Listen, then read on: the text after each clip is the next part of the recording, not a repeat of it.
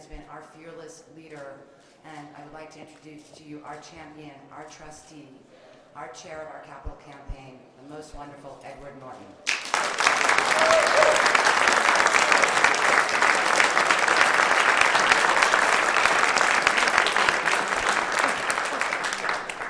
Good morning, and thank you all for being here. It's a very, very exciting day for all of us who have been working on this project.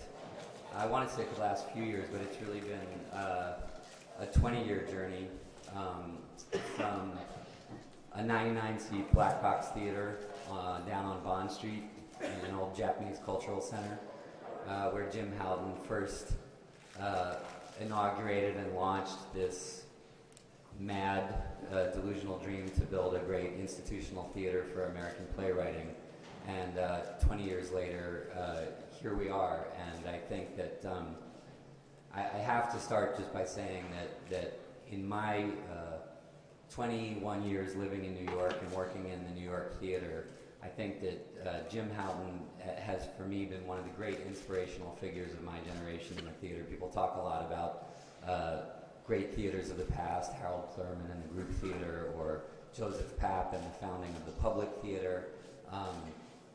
I think that, I said last night that I think, I used to say Jim Houghton was the Joseph Papp of our generation, but I think moving forward, now people are going to aspire to be the Jim Houghton of their generation, because he has really been an inspirational figure in the arts and in New York theater, and it's entirely his vision that's brought us here today, so I want to celebrate that.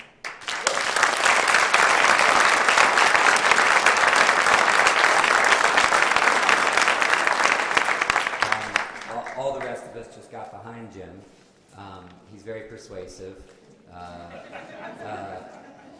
You have to be to get people to rally behind you, and in the middle of the worst economic downturn in living memory, go out and convince people to build a place where you can play dress up and pretend to be other people.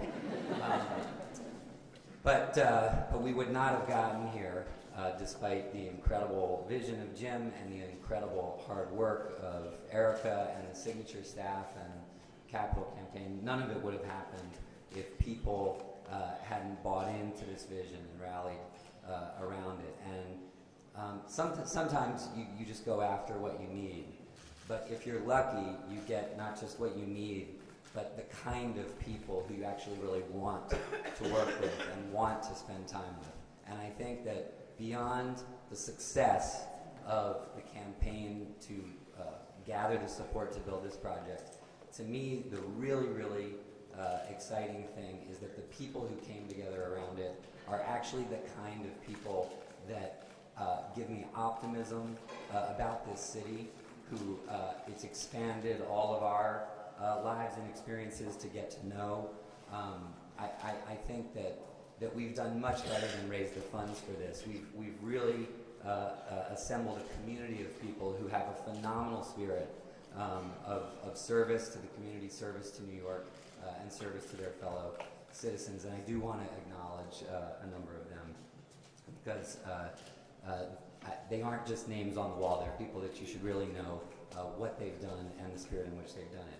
First, I just want to start with the City of New York. Mayor Bloomberg, Department of Cultural Affairs, Kate Levin, Patty Harris, Speaker Christine Quinn. You know, in an era when it's very easy to be cynical about politicians, to use a word, we forget sometimes that we really do have people who are public servants, in the truest sense of those words. Public servants, serving us, serving the public's interest, and in a time, in an economic environment when the arts is being cut all across the country as an elective that people think is unnecessary. The City of New York has committed to continue investing in the arts, understanding that it's part of the backbone of the New York economy, and that accessibility to the arts for everybody is one of the defining characteristics of this city. And so I really can't say enough about what our city officials have done to support this project. It has been an extraordinary financial commitment and a spiritual commitment to what the arts mean to this city. So thank you all, Patty.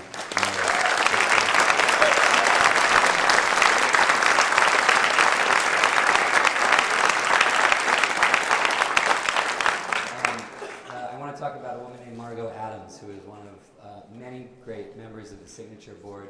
But Margot's husband was a career theater actor, and Margot was the first person to really step forward in a major way behind Jim Hutton's vision and say, I'm going to seed fund this. Long before any other money was raised, when the risk was fundamental, Margot provided the early gift that really, really launched this project and gave us the momentum and the funds to move forward and start to build this campaign. Margot, you're an inspiration to all of us, and thank you so much for having really put this on the rails and moving.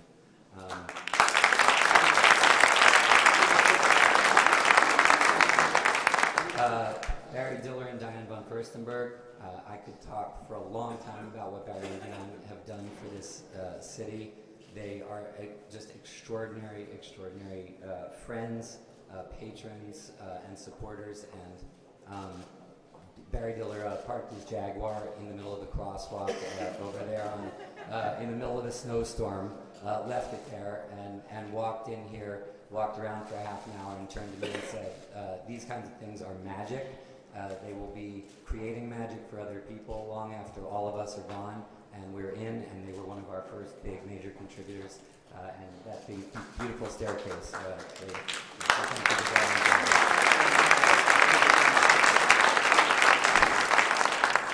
As if the mayor hadn't already done enough, Bloomberg Philanthropies also stepped up as a major supporter of this, and I want to talk briefly about Anita Contini and Arena Stennett with the 1,000-watt smile, who out on the curb after she came through here turned to me and said something I'll never forget, which is she said, don't ask for what you think you can get, ask for what you need. Tell us what you need, and we'll do it. And they did, and I thank you, Arena and Anita. You guys are great.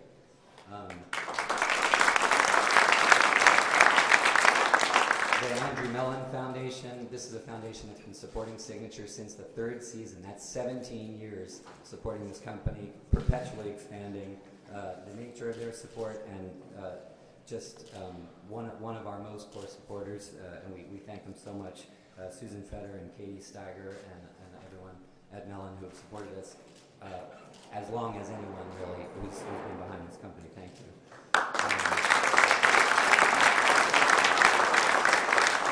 The Ford Foundation, two amazing guys, Louis Urbinus and Darren Walker, who are two of the greatest philanthropists, activists, superheroes in America, let alone this city, having Ford's imprimatur and affirmation is like a AAA gold seal on any project, but these two guys in particular have been hugely personally supportive to me and Jim. They were some of the first to get in behind our affordable ticket initiative, and they're just fantastic and a great asset to our city.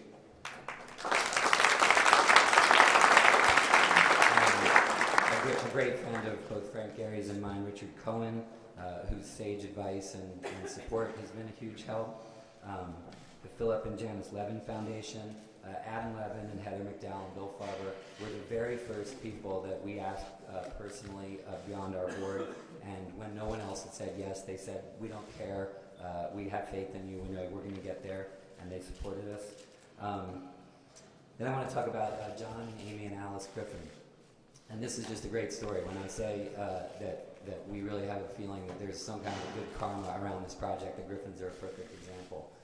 John Griffin is a friend of mine, came through here and kind of like, I couldn't really tell what he thought about it, and he turned to me and said, well, see, here's the thing, is my dad was a playwright, and my mom, Alice Griffin, was a theater critic her entire life, and wrote books about some of your playwrights, and I've been looking for a way to honor the spirit of her passion for theater.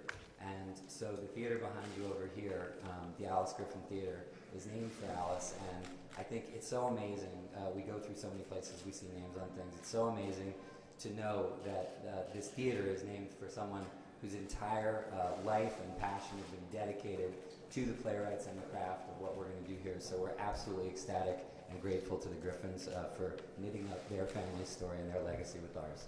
Thank you.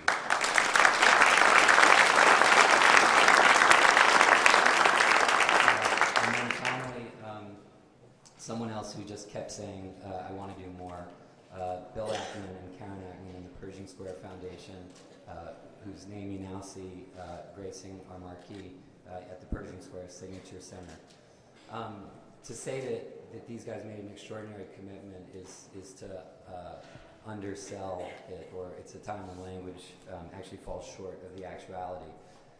These guys stepped up and said to us, listen, it's not just that we believe in what you're doing, we think building a theater is great, but what we really think is great is the idea that if theater is important, if the ideas and the culture that gets shared through a theater is important, then it really should be accessible to everybody.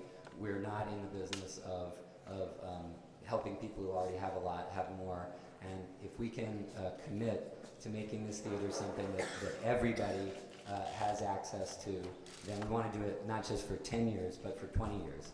And the Pershing Square Foundation has made a commitment to Signature, not only for some of the capital to help us finish building this site, but to ensure that we have underwriting for 20 years of tickets at an affordable price to all New Yorkers. And I think that it doesn't go too far to say that is a landmark moment in the history of American theater. That has never happened in the history of American theater, that every seat to every show at a major theater institution is going to be made available to people of all walks of life, all income levels. It's going to change the demographic of who's in the audience, not just what's on the stage. And it's truly, truly an extraordinary contribution. So thank you so, so much for everything.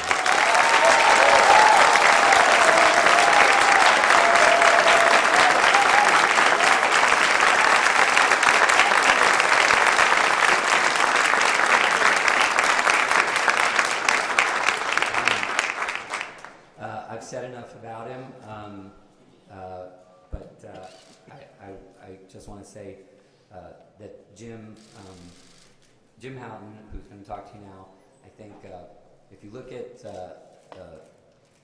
what makes an extraordinary combination in my field, any actor can tell you that artists are not necessarily the greatest institution leaders or things like that. It's very, very rare that you find someone who's a great artist, actually a great director, who I've been directed by twice, an institutional visionary, and actually possessed of a strong spirit of public service. Jim Houghton is all three of those things, and it's an extraordinary combination. If he wasn't busy enough, he also runs the Juilliard drama division on the side, making him officially the only person I know who's busier than me, and truly one of my heroes. So Jim Houghton.